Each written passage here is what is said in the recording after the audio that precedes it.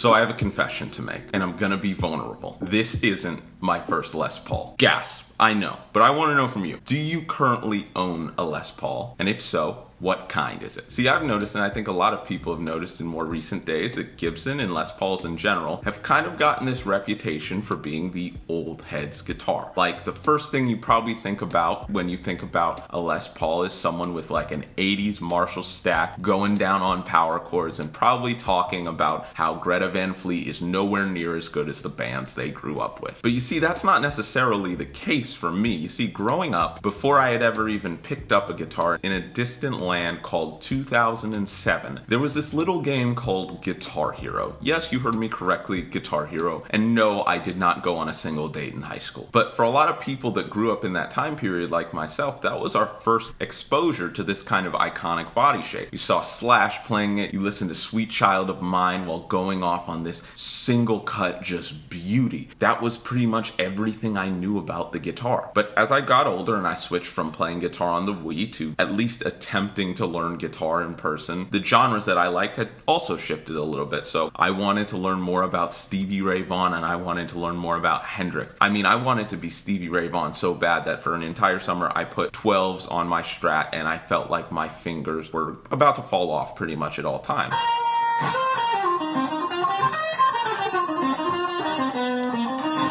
This just takes me back.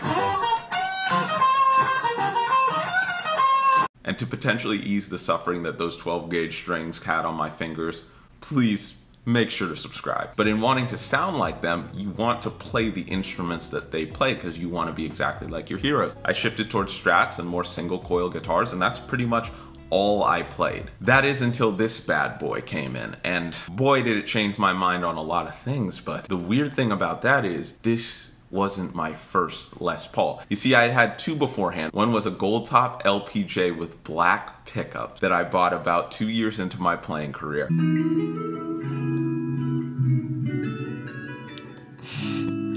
Got those early math rock vibes.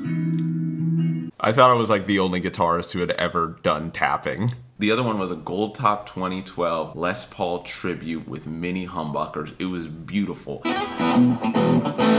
Those early Freddie King vibes. That guitar was beautiful. Especially that second guitar was freaking beautiful, man. And you're probably like, Mike, how in the world could you let that piece go? Well, at that time, I just didn't think those pieces of gear fit the sound that I was trying to go for. So when I actually started making videos and taking this more seriously, I had the opportunity to get this guitar sent to me. And I thought what was gonna happen was I was going to make a few videos with this guitar, make a couple jokes, and then, you know, just let it go. It'll just be in the back of some case somewhere and I would never really play it again. But once I started to actually go after it with this guitar, my goodness, it surprised me. I'm not just saying that, this isn't a sponsored video. I actually really enjoy playing this guitar. I just mentioned it, but the reputation was kind of a big thing for me. When I thought of Les Paul, I thought of it as more of the old heads guitar. I thought about like Tim Henshin talking about boomer bends with Rick Beato. That wasn't necessarily to say it was a bad or out of date guitar. I mean, the kind of beefiness that the bridge pickup provides with the humbucker is legendary, and I had no qualms with that tone. So when I first picked it up, that was immediately what I went to.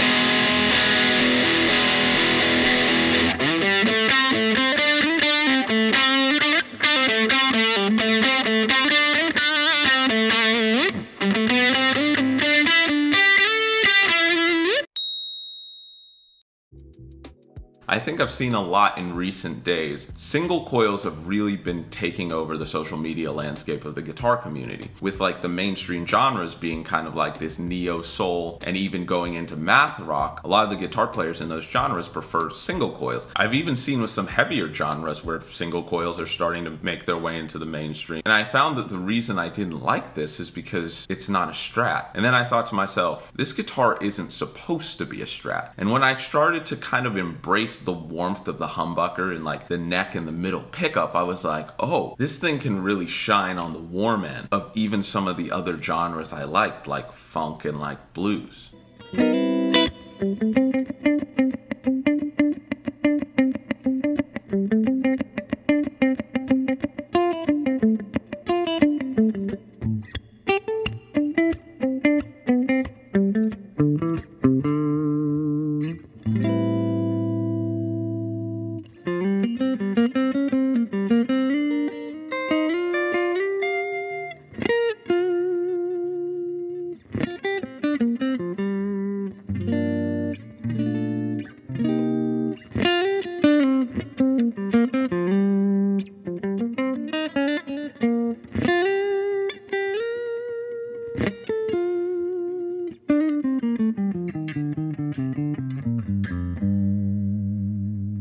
Like, I have even made entire videos on how to get like the John Mayer sound out of a Les Paul, not realizing that the John Mayer single tone sound is not meant to come from a Les Paul.